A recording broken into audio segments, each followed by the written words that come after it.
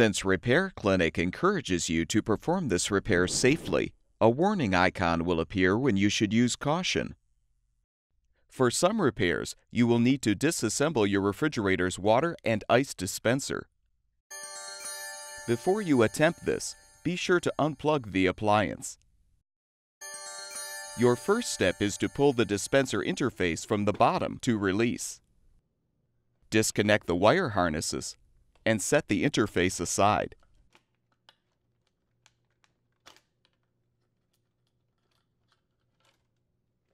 Next, remove the screws securing the dispenser housing and pull the housing out. When the repair is complete, reposition the dispenser housing and secure it with the screws.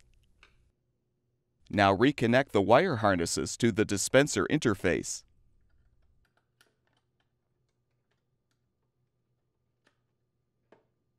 Align and snap the interface into place.